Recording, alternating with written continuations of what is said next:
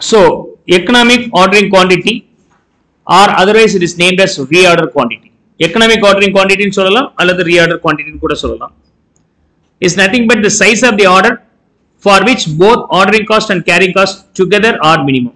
இந்த ரெண்டு காஸ்டும் சேர்த்து கம்மியா இருக்கும். மெட்டீரியல் காஸ்ட் நம்ம கணக்குல எடுக்க மாட்டோம். Right.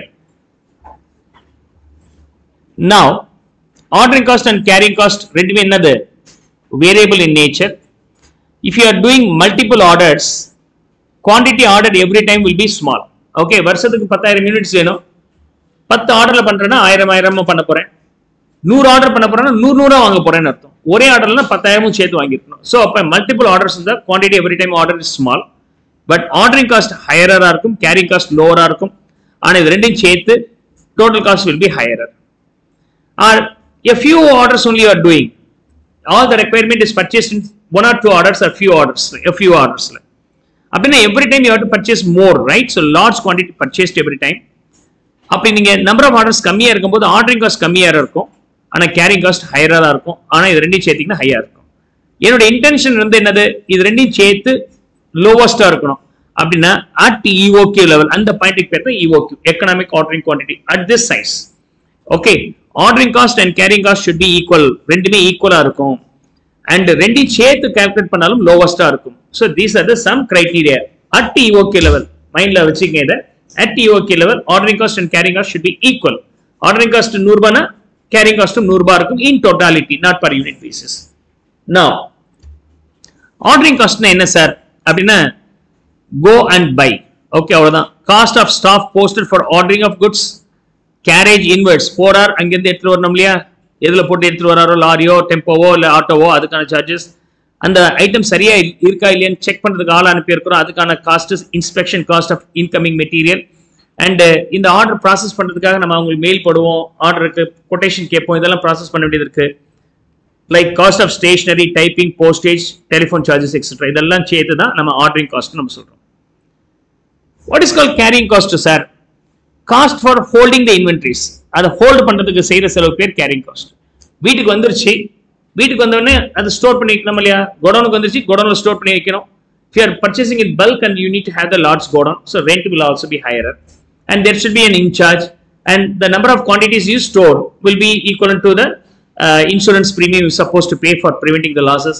அதை மெயின்டைன் பண்றதுக்கு அப்சலசன்ஸ் ஆகாம இருக்கிறதுக்கு, அது கெட்டு போகாம இருக்கிறது, பில்ஃபரேஜ் ஆகாம இருக்கிற செலவு பண்ணி இதெல்லாம் சேர்த்துக்கணும். அது இல்லாமல் அதுல இன்வெஸ்ட் பண்ண அமௌண்ட்டுக்கு நமக்கு இன்ட்ரெஸ்ட் வருது. So interest on investment in inventories, எவ்வளவு இன்வெஸ்ட் பண்ணி இருக்கிறீங்களோ அந்த அமௌண்ட்டுக்கான இன்ட்ரெஸ்ட் லாஸ் பண்றீங்க. உங்கள்கிட்ட பணம் இருக்கு, இப்ப பேங்க்ல போட்டு தான் வந்திருக்கும், இல்ல பணம் இல்ல, கடன் வாங்கி இருக்கிறேன், அப்ப இன்ட்ரெஸ்ட் பே பண்ணி இருக்கிறீங்க. Anyhow there is a loss of interest, that interest cost. Cost of storage, insurance cost, spoilage in handling of materials. So all these things will be collectively called as carriage cost, carrying cost. And basic EOQ model la what are the predominant assumptions we have அப்படி சொன்னாக்க, ordering cost per order and carrying cost per unit per annum are known and constant. இது நமக்கு தெரியும், அது இல்லாமல் கான்ஸ்டன்டா இருக்கு, அதாவது variable கிடையாது. டோட்டல்ல வேரியபிள் அண்ட் per unit பேசிஸ்ல கான்ஸ்டன்ட். எப்பவுமே வேரியபிள் காஸ்ட்னு சொன்னாலே per unit பேசிஸ்ல கான்ஸ்டன்டா தான் இருக்கும். Is that okay? டோட்டல்ல தான் நம்ம வேரியபிள் சொல்லுவோம். சார் இவ்வளவு நேரம் வேரியபிள் சொன்னேன் சார், இப்போ என்ன கான்ஸ்டன்ட் சொல்றீங்களா அப்படின்னு சொன்னாக்க, per unit பேசிஸ்ல, per order பேசிஸ்ல பார்த்தா அது எப்பவுமே வேரியபிள், டோட்டாலிட்டியில எப்பவுமே அது கான்ஸ்டன்டா இருக்கும். மீன் சார் per unit பேசிஸ்ல வேரியபிளா இருக்கும், total basisல constant இருக்கும். I just missed. Okay, total வந்து என்னவா இருக்கும்? வேரியபிளா இருக்கும், and per unit basisல அது கான்ஸ்டன்டா இருக்கும். Okay, anticipated usage, எவ்வளவு யூஸ் பண்ண போறீங்க அப்படிங்கிறது annual requirement. ஒரு வருஷத்துக்கு எனக்கு எவ்வளவு தேவைப்படும்? already known. Okay, uniform per day consumption கான்ஸ்டன்டா இருக்கு, எவ்வளவு தேவைங்கிறது நமக்கு முன்னாடி தெரியும். Cost per unit of the material to be purchased is known and it is also constant. Per unit constant இருக்கும். Okay, bulk purchase பண்ணும்போது டிஸ்கவுண்ட் கொடுங்கன்னு கேட்க முடியுமா? அதெல்லாம் கிடையாதுன்னு சொல்லி இருக்காங்க. So these are the assumptions we need to keep while going for the EOQ. And do I want to order only at the EOQ level தானே சார் அப்படின்னு சொன்னாக்க, not necessary. We can go for ordering the level other than EOQ. EOQ நான் calculate பண்ணி சொல்லிட்டேன், 1000 யூனிட்டை வாங்குறது தான் sir cheaper அப்படின்னு சொல்லிட்டு. ஆனா management May decide to go for purchasing 1500 also. Is there any such a situation? 1500 இல்லைன்னா 500 நான் சொன்ன 1000க்கு பதிலாக நீங்கள் அதிகமாகவோ இல்லை கம்மியாக எப்படி ஆர்டர் சைஸ் இருந்தால் காஸ்ட்லின்னு சொல்லிட்டேன். அப்போ அவங்க அந்த மாதிரி ஹையர் ஆர்டரில் இல்லை லோவர் ஆர்டரில் பண்ணலாமா அப்படின்னு பண்ணலாம்.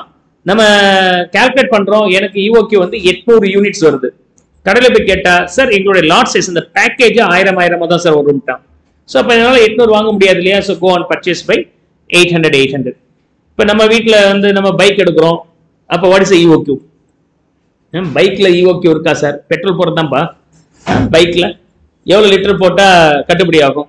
ஒவ்வொரு முறை 5 லிட்டரா போடலாமா, 2 லிட்டர் போடலாமா, ஒவ்வொரு லிட்டரா போடலாமா? சார் என் கணக்குக்கு வந்து 35 ரூபாய் போட்டால் சார் EOQ கரெக்டாக இருக்கு அப்படின்னு நான் கடையில் போயிட்டு EOQ 35 ரூபாய் பெட்ரோல் போடுங்கன்னா மேலே எங்கேயும் பார்ப்பான். சார் வாங்க 100 ரூபா வாங்குங்க சார் அப்படிம்பா இல்லையா. Yes sir no. So our size is not available in the market, then we can go for the other level also. Is that clear? So அது மாதிரி possible reason of ordering quantity other than EOQ இல்லாத sizes. The demand pattern and lead time is not known.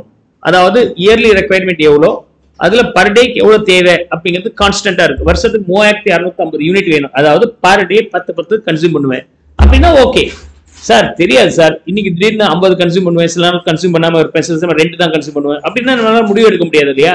So அப்போ EOQ பதிலாக அதை கல்வி வேற ஒரு lot size நம்ம வாங்கலாம். அது இல்லாம எமர்ஜென்சிக்கு பத்தாம போயிடுச்சுன்னா என்ன பண்றது, அதுக்காக கொஞ்சம் ஸ்டாக் எக்ஸ்ட்ரா வச்சுக்கலாமே அப்படின்னு சொல்லிட்டு வாங்கலாம். அது பேர் safety stock. And EOQ lot is not available for sale. அந்த சைஸ் போய் கேட்டீங்கன்னா இந்த மார்க்கெட்ல இது கிடைக்காது சார் சொல்லலாம்.